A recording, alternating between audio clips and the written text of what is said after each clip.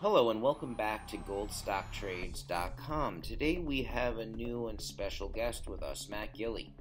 Matt is CEO of Nevada Copper, which can be traded as NCU on the TSX.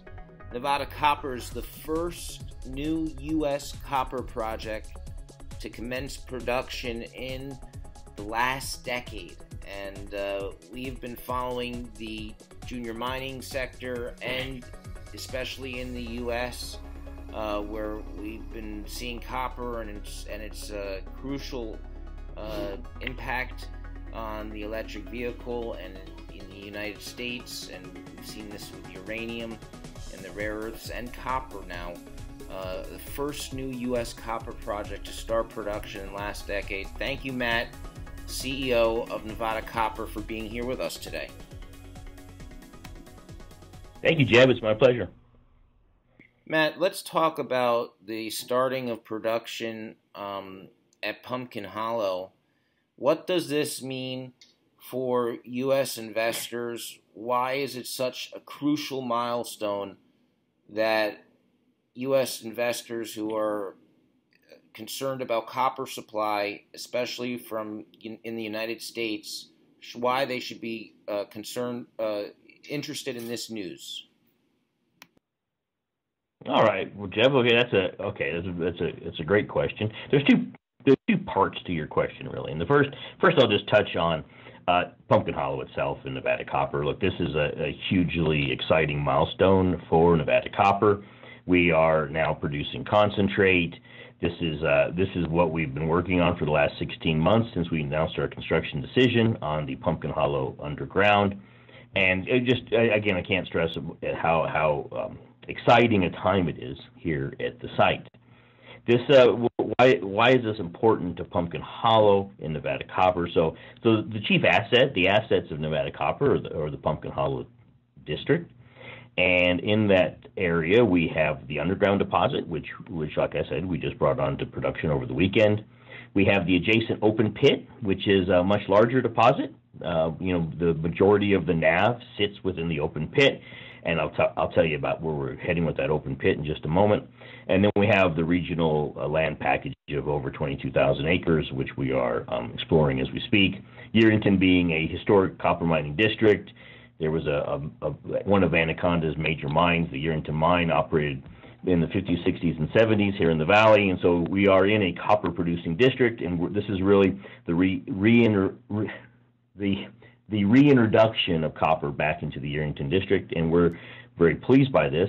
And there's of course, the benefits of first mover advantage, the benefits of being the first one in line, the benefits of developing a copper project in a relatively low copper price environment, so that we have the best access to skills, to service providers, to supplies, and really can very competitively bring the project online. So that's the overall arching. Why is this time so exciting for Nevada Copper? When you talk about the copper industry in the United States, again, this is very exciting in that this is the first new mine in 10 years. It tells you about the supply side of the supply-demand curve, and that is it's hard to bring new mines online. It's hard to make investment decisions in relatively low copper price environments. Nevada Copper is blessed with a very low-risk property. We're entirely on private land. We have no waters of the state. We have excellent relationships with our communities. This has just allowed us to be able to execute in a low copper price environment, so that we are now poised. As you see copper prices rising right now, we are coming into production, and this is the optimal time to be able to come onto production as the copper prices are rising. So maybe you could highlight for us that are new to the story the economics that you've already done studies on, that this could even operate in a lower price copper. We all know that copper is beginning to break out now, but even in a lower price environment, this could be successful. Oh, of course, Jim. I mean, you can go through our technical reports and our press releases to get that fine detail. The corporate presentation on our website lays that all out in quite granular detail. But just from a nutshell, right? We are set up to produce at $1.86 a pound once we reach commercial production. And this is a very competitive price. This is a price that we can meet in most any scenario. And so really we're pleased to be coming online now, and that's just all making our job that much easier. Talk to us, Matt. It's pretty exciting when you hear how a company has gone through in just 16 months, that I've been following since you've come on board, and the transformation of the company and the project and getting this into production. You said it's so hard to get a new copper mine into production. So if you could highlight the team and some of the great work that's been done over the past 16 months. Oh, of course, Jim. So how do you bring a mine online and from the construction decision to now 16 months? So look, the company had gone through some hard times, as many other companies had gone through, and was really resurrected at the end of 2017, the beginning of 2018. The balance sheet was consolidated, the debt was consolidated, and this was the launch of the new Nevada Copper. That started off with a new board of directors. You'll see names like Tom Albanese and Ernie Nutter and Lucio Bonifacio on our board of directors. You will then see a new management team. That's when I came into the company in May of 2018 with myself and with Rich, and we brought in a new CFO and a new commercial officer. We had a new senior vice president of operations. All these people came together in 2018 to really form the team that could execute the construction of the underground and really advance that project. And in September of last year, we launched on the construction decision, raised the funds on the market in order for us to be fully funded and just execute it. And this was important for Nevada Copper. Showed credibility, shows we do what we say we're going to do, and now we are producing mine. One of the things, recent events that my viewers were interested in is that Rio Tinto's made a decision to invest in the U.S., and we've seen this rise of resource nationalism in places like Mongolia and the DRC. And in South America, we're seeing a lot of protests and a lot of geopolitical uncertainty. And, jurisdictional risk is becoming more of an issue with copper.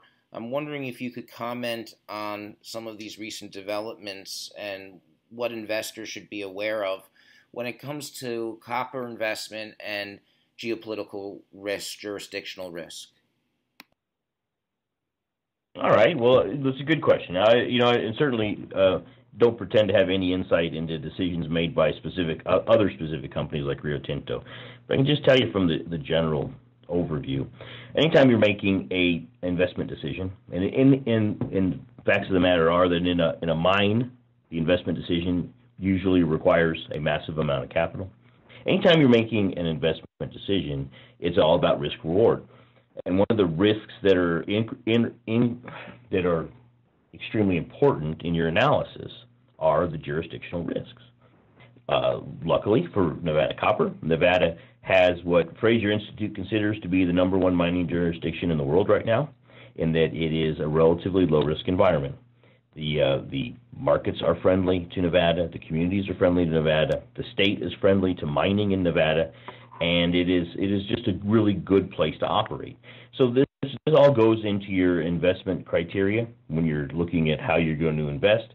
It does show, other companies recognize the value that a Western United States site has with regards to risk mitigation, and that's really one of our strategic advantages at Nevada Copper is we are a low-risk operating environment. Could you highlight what your shareholder base, the quality of your following and shareholder base that has gotten you to this point where you've started production? Of course, of course. So, look, approximately 87% of our shares are held by institutions.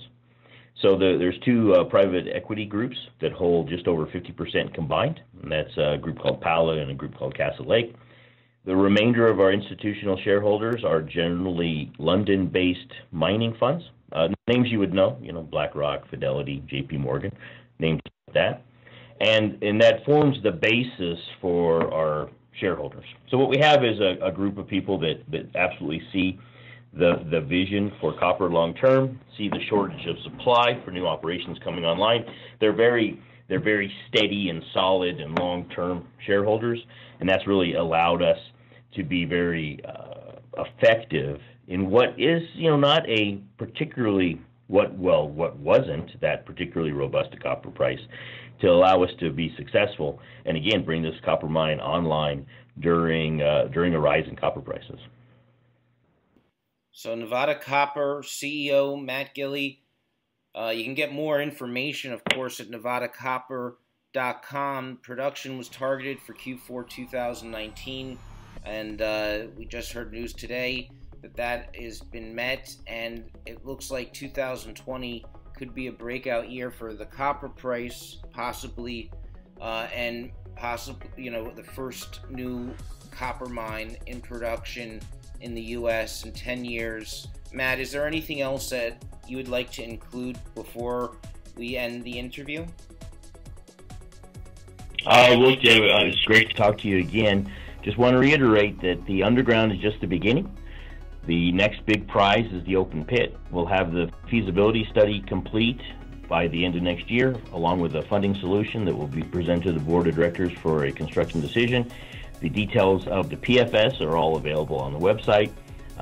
And then, of course, the regional exploration.